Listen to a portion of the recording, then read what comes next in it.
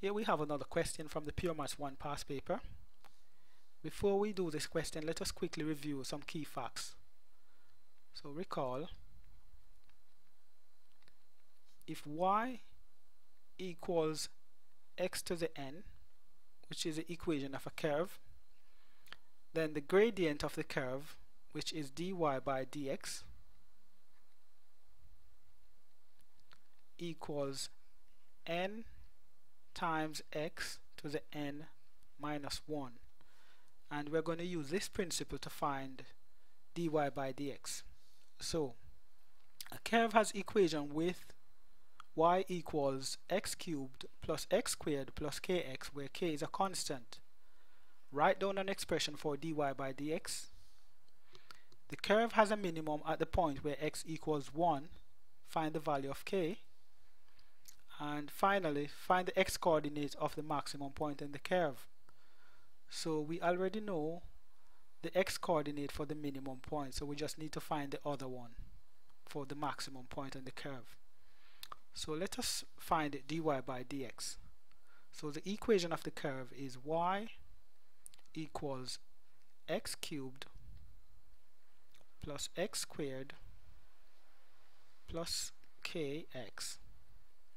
So dy by dx equals 3x squared plus 2x plus k. So at this turning point, at the minimum turning point here, dy by dx equals 0. So you need to recall that at turning point, dy by dx equals 0. So I'm going to write here, at turning point, I'm going to use TP for turning point. At turning point, dy by dx equals 0. Therefore, 3x squared plus 2x plus k equals 0. At this point here, x is equal to 1. So what we're going to do is to substitute the value of x into this equation to get k. So at x equals 1, we're going to have 3 times 1 all squared plus 2 times 1 plus k. And that equals 0. Upon simplifying the left hand side, we get 5 plus k, which means that k equals minus 5. So we can write the expression for dy by dx now, which is going to be 3x squared plus 2x minus 5, because k is minus 5. So we want the other x coordinate of the maximum point in the curve. We know one x coordinate already where it's min, so we need to find the other. So what we're going to do is to solve this equation here. So at this turning point, at maximum, dy by dx equals 0 as well. So let's just write at max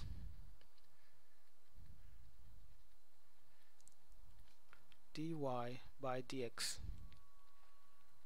equals 0. Therefore, we're going to have 3x squared plus 2x, and we know k as 5 now, that equals 0. And all we have to do is to solve this equation. So it's a quadratic equation, so we're going to see if we can factorize this. So let's see if we can factorize that. So yes, it can be factorized.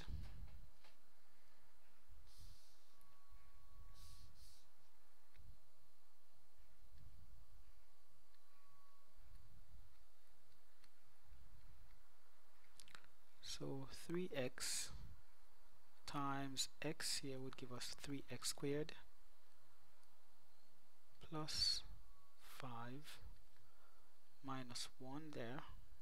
Yes, so we have two things here multiplied together equals 0, which means that 3x plus 5 equals 0, or x minus 1 equals 0. and we already know that x equals 1. We were given this, so we know the solution for that. So we just need to find this value for x.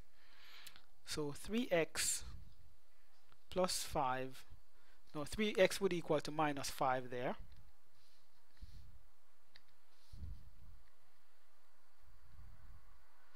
Which means that x equals minus 5 over 3,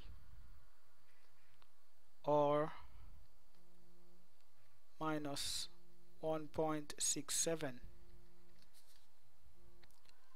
So we have found the value of x for which they want us to find. So if you notice, this value at x equals 1, it would be the solution for this. So x here would equal to 1, and at this point it is minimum, but at this point here minus 5 over 3, it's max.